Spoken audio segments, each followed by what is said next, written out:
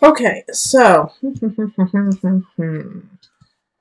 I have outside. It's been very active today. I have some children playing outside right now, and it's really sweet to hear them playing. So if you hear that, just love it and accept it, please. It's really sweet when people are having a good time and that energy that kind of permeates from, the resounding joy. All right, so we do have the Queen of Cups in reverse and then the Page of Cups in the upright. So having the Queen of Cups reverse, somebody's manipulating you. Someone is feeling emotionally disconnected from themselves and then putting it on you to fix it. All right, so whenever we have this kind of energy, it's a water sign most likely. So it could be a Scorpio, Cancer, or Pisces, but they're looking to you to save them.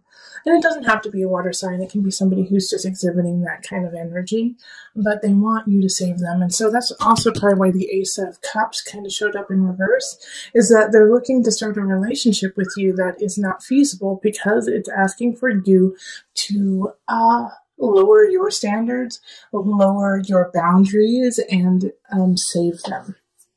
And I really feel that with like the Five of Swords here, and the Nine of Pentacles as well. So it's like, gosh, I really thought that this person was going to have a really great future, and I thought I was going to be part of that future. But in truth, it's like I'm sick of the fighting, I'm sick of what's happening, and I realize that I have other options, I have other options to come in. And, I'm going to have to fight for those options. I'm going to have to fight for my future. Okay, and so how I got there with this is with the Nine of Pentacles in reverse. It's like, gosh, I really had hoped that it would end up a different way, but it didn't. Five of Swords reverse. It didn't, and I'm sick of fighting, and I'm sick of dealing with that person. Queen of Cups, and I need to focus on the other choices I have. Eight of Staffs. Five of Staffs is like, fight for you, fight for yourself, okay, Aquarius? Fight for what you need. Because we have this really sweet energy, Page of Cups, and some of you need to fight because you have a child, and because you have to keep your child safe.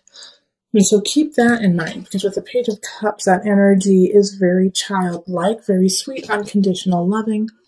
So it could be a new relationship coming in that's so unconditional and sweet that you're like, what are you, like a 12-year-old? Because you feel like that, you feel like that puppy love.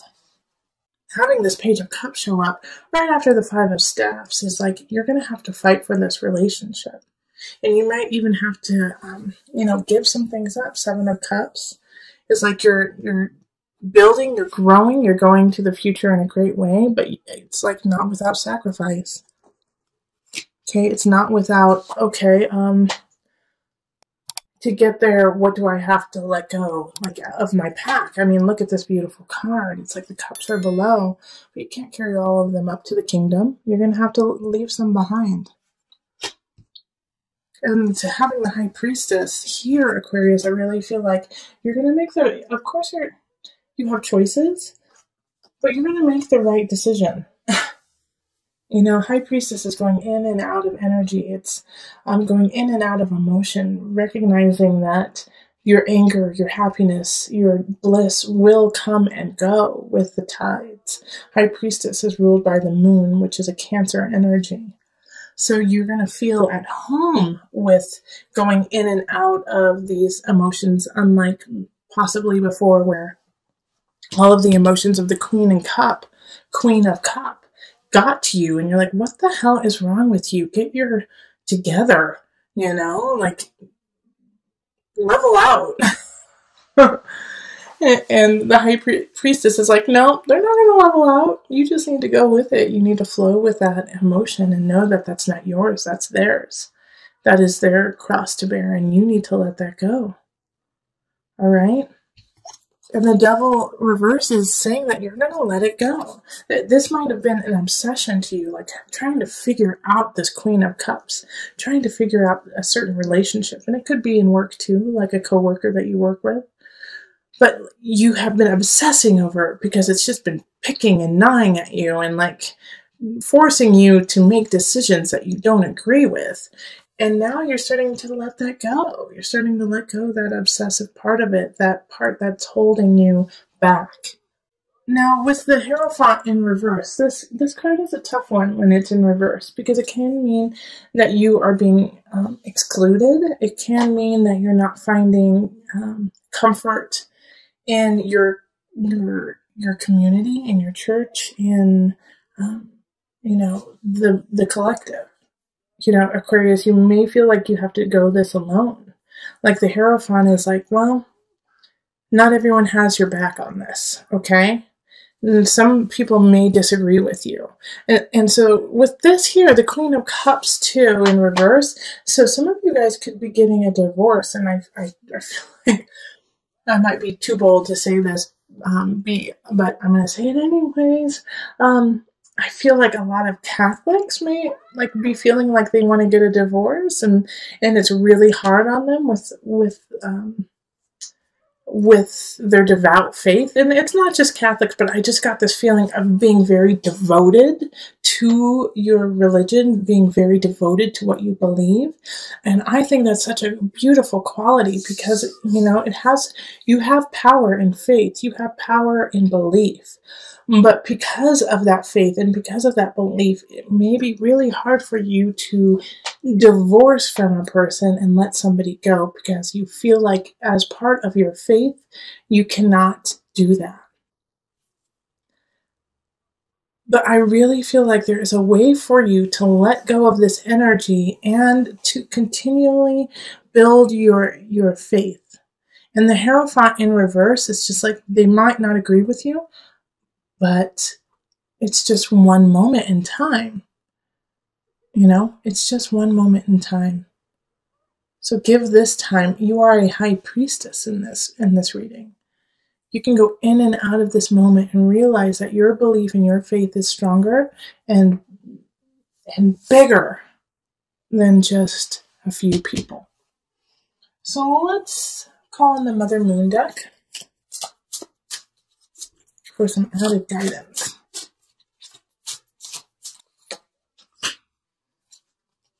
Pajapati, patience.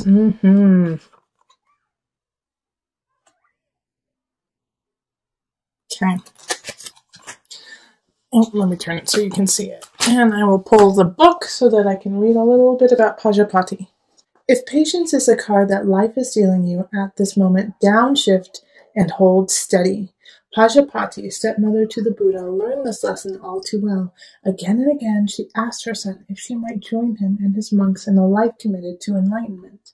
Though she had suckled him and wiped his nose, he refused her request. But instead of reacting imprudently, Pajapati followed the Buddha 150 miles on foot with hundreds of aspiring nuns. Finally, her patience paid off. The Buddha relented, and Pajapati earned the right for women to seek enlightenment.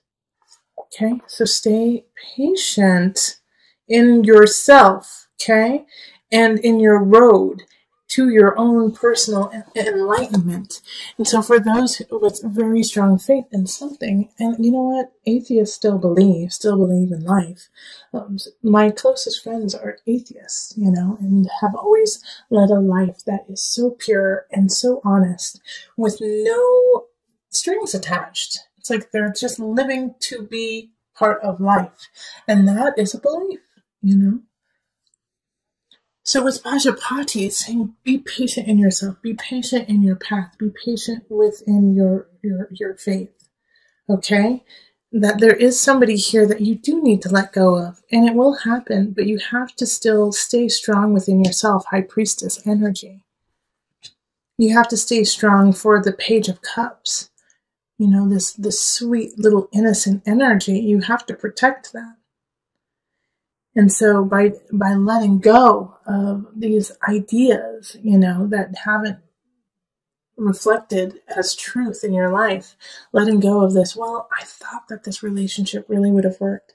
This job would have panned out, and it didn't. It's okay. You have other choices. You have other ways of getting up your mountain. Seven of Cups, getting up your mountain. And being, okay? So this Queen of Chalices is ushering in the Ace of Swords. This is a new beginning, a new thought, a new way of living, a new way of thinking, All right, so a new way of living only comes when your mind actually expands and allows it to actually come into a mental fruition. So this, I feel like this Queen of Chalices is a friend, is somebody who really cares about you, who says, well, what if you do, and they say something that just blows your mind, and you're like, I could never do it. Wait, what? But it gets the seed planted, and it grows. And the reason why I think it's a friend is because the card that popped out is the Six of Chalices. So it's camaraderie, it's, childhood friends, it's people who you trusted, who have been there through thick and thin with you, who got your back. And so they're helping you usher in this new Ace of Swords and Ace of Wands. I mean, this is ignition, power, strength, creativity, sensuality, sexuality, and we have the Queen of Wands pop up in relationship, in people in your life.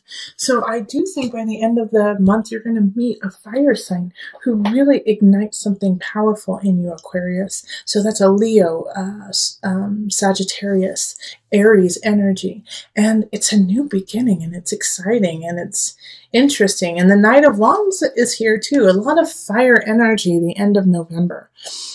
And so the Knight is coming in abundance. And all of these are leading to like the Empress for me. You know, the Empress card is in work, is in craft, is in career. So whatever you do in work, do it with beauty in mind. You are so fertile and you are so creative in ideas and endeavors. So do whatever you do. Don't slack with the beauty. Do not slack with like that je ne sais quoi, with the joie de vivre. I don't know why French is like popping into my head right now. But, maybe because French is beautiful. French is sensual and takes their time and enjoys food, enjoys fabric, enjoys art, and I mean, lots of cultures do, but that French feeling of just taking your time, watching the people pass in the cafe, and is coming up for you, Aquarius. Okay, and so these two people, the Queen of Wands and the Knight of Wands, who are coming up, light that fire within you, light it. And I think one of them is a new romantic relationship. And if you are already with somebody, then it's the next level in that relationship. So you're going to have a good ending for November. That's exciting. Like, you didn't get any of the fighting with your family cards like so many of the other signs, Aquarius. So lucky you.